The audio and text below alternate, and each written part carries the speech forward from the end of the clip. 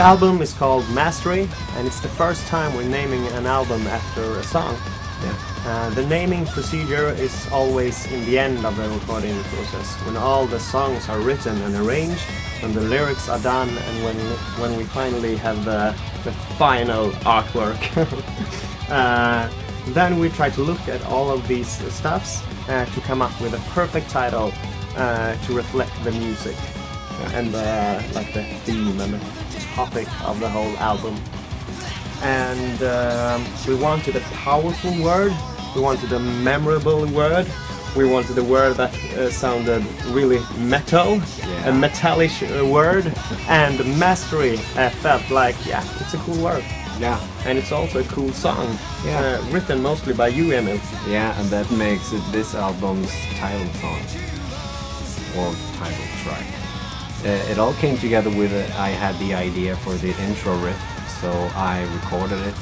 And when I was recording, I came up with other ideas. They came naturally, so I just continued and I made a song structure out of it.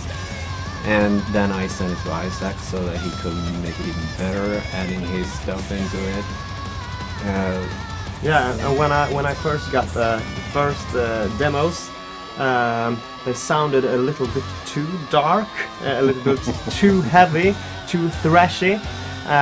But I really liked the groove, and I liked the attitude in the song.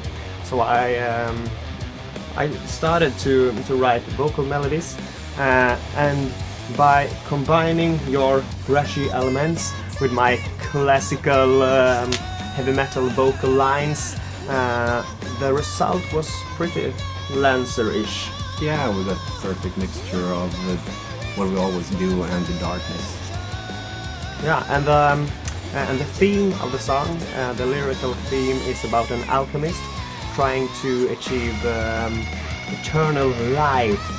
And another interesting thing was when we looked at all the lyrics, that was like the common topic for every song, like mankind strive for something greater.